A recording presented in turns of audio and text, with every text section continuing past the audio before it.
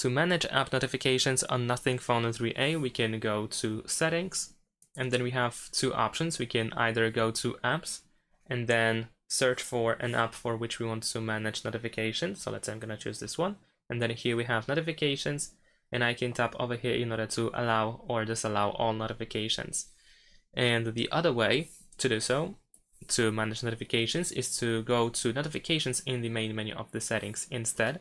And then here we have app notifications, and here first you will find the list of most recent notifications. So it will be sorted, the apps will be sorted by the most recent notifications.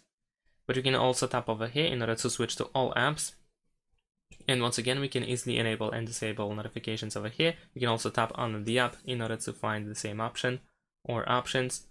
And in some cases, you might find even more options here, or you can find additional settings in the app related to notifications. Thanks for watching, leave a like and subscribe to my channel, and see you in my next videos. Bye!